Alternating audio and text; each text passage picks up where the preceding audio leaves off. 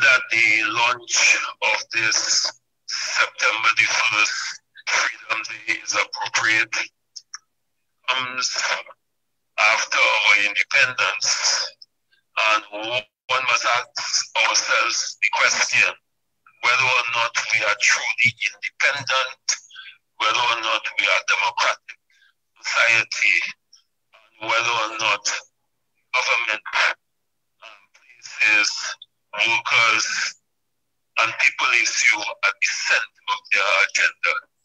I think the answers to all those questions I would have asked is absolutely no. So having said that, the role of the trade union movement and labor movement have not changed substantially.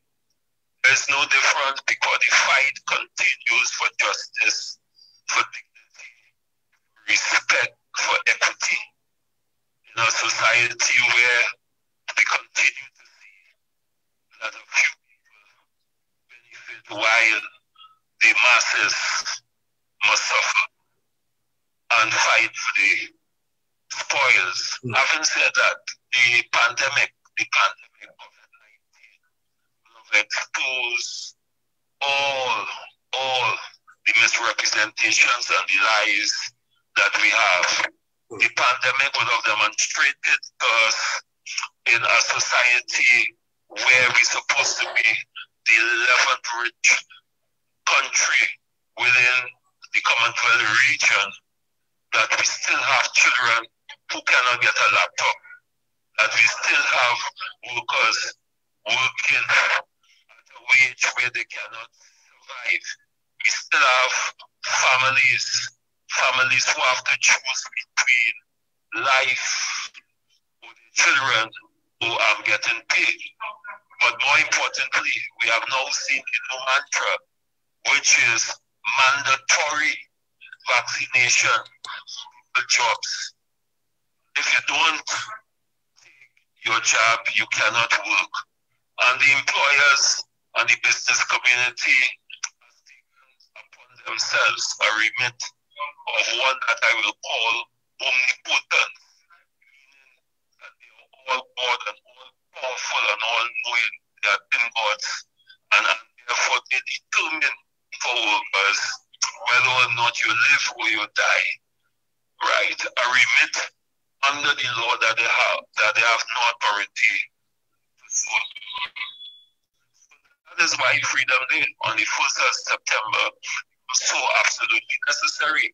And let me raise another question that I've been raising in the public domain, and that has to do with the government as an employer and the responsibilities that the government have as an employer.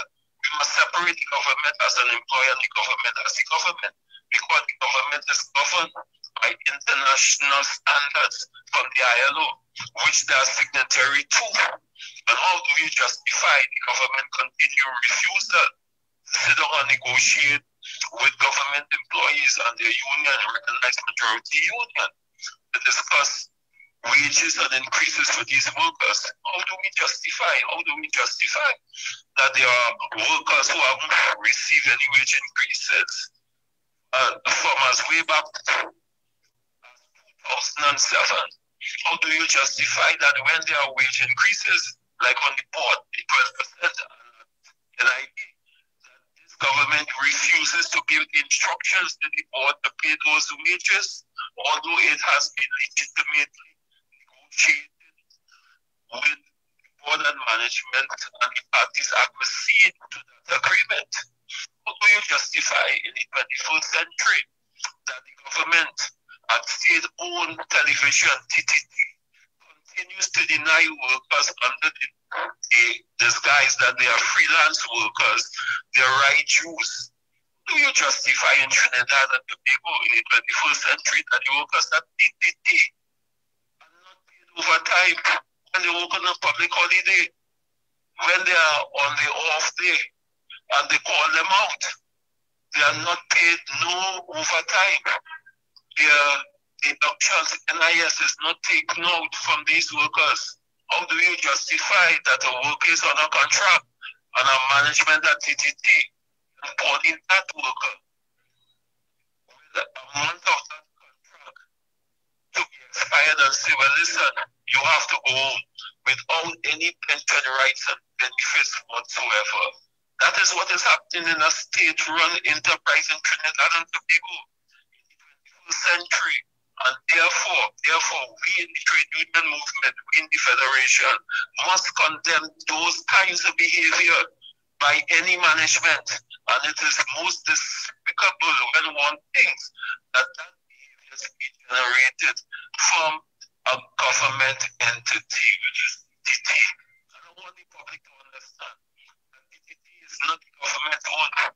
TT is run by the people of Trinidad and Tobago, because it is our taxpayers' dollars that will go into TTT, and we must never forget that as citizens of Trinidad and Tobago.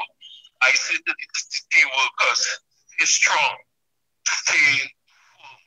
What is right will always remain right, and what is wrong will always remain wrong.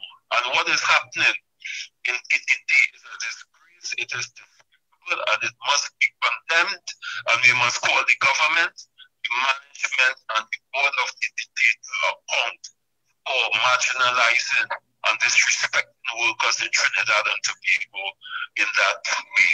And I say all this to justify the call for September the 1st, Freedom Day. We must understand what we mean by Freedom Day.